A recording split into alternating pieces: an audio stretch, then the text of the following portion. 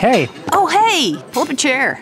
So how was your trip? It was good, but man, my client's really feeling the heat. They need to pump up their margins another 20 basis points, and I'm thinking it's going to be a heck of a challenge. Really? Yeah, their margins are just as good as the competition's, even though my client's got better service and more products. Shipping runs a TMS and controls the inbound freight. Procurement installed a replenishment system years ago to keep inventory lean, and the warehouses are pretty well automated. I don't know. If there's low-hanging fruit, I can't find it. Yeah, I see that a lot in wholesale. Siloed thinking. You've got to step back and understand how the changes they make in one part of the business either help or hurt the other parts.